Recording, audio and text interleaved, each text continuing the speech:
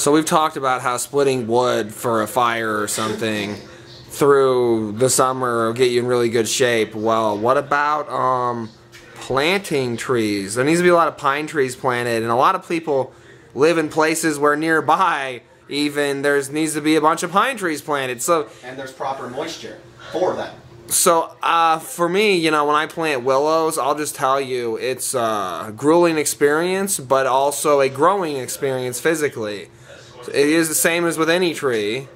And if you plant trees and chop down, you know, dead trees and use them for firewood and chop them more on site for a fireplace, even if it's just a cabin set up to feel manly to do that on vacation. Absolutely. Absolutely, everyone needs their mountain cabin, because I'm sick of these exclusive, elusive, like fucking dickbags just pretending they own different cabins in the mountains when they used to all be rented. All of them.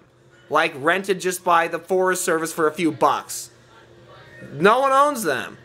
That's all. So we need to go back to that status and have people actually going through and renting their favorite cabins each year and chopping their wood and letting me sneak over and suck their dick while they're asleep at night, you know?